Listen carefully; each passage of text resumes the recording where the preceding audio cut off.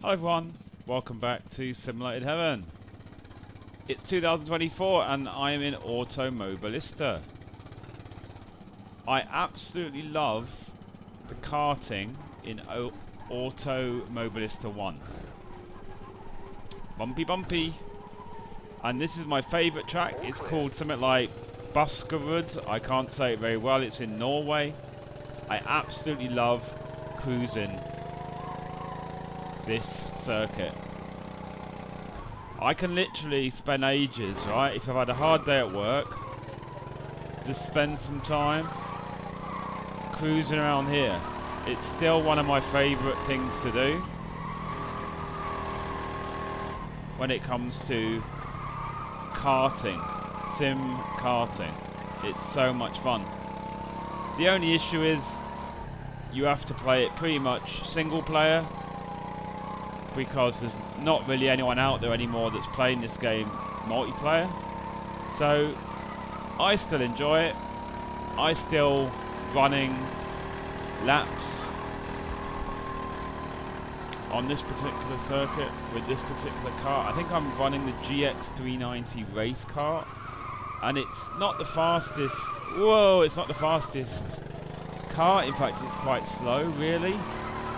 But the whole reason I love this combination of this track and kart is because it's almost like a Zen experience, right?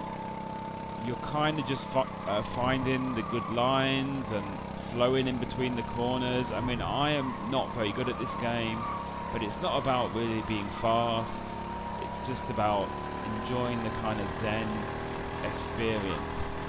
And I really like the elevation changes on this particular track, the flow of the track. I don't know, man, I just really enjoy it.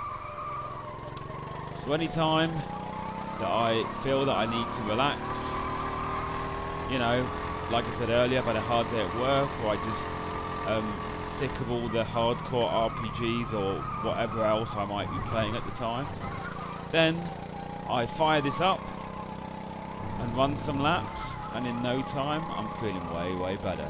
It's pretty great stuff.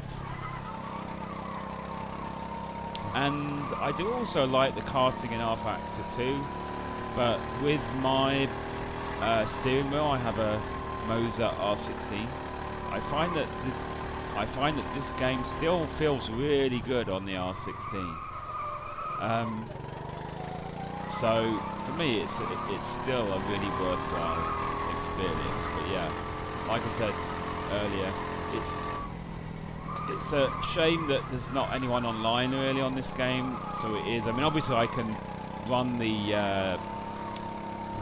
AI races, which is fun as well, and I will do that from time to time, but to be honest, most of the time I'm just cruising around on my own, right? And yeah, what a great combination. Loving it. And I thought I would try a slightly different camera view today. You can see it's like almost like a helmet cam. Oh, overcooked it a bit there, didn't I?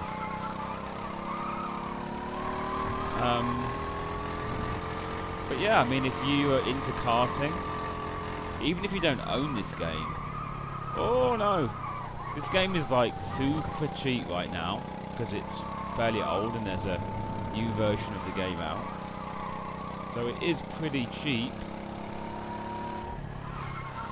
So I would say that if you're into the sim karting world, this game is still well worth a look. And then you're also going to get a lot of other content as well. It isn't only a karting game. In fact, the karting is not really a main feature of the game, but I've always really enjoyed it, really liked it. Okay, the selection of karts isn't that much, but I just really like how the kart feels. Like I said, with my steering wheel, it just seems great. So I thought I would highlight that in 2024 I'm still running laps in this thing and still enjoying it immensely. So there you go. Hope you enjoyed the video. See you in the next one.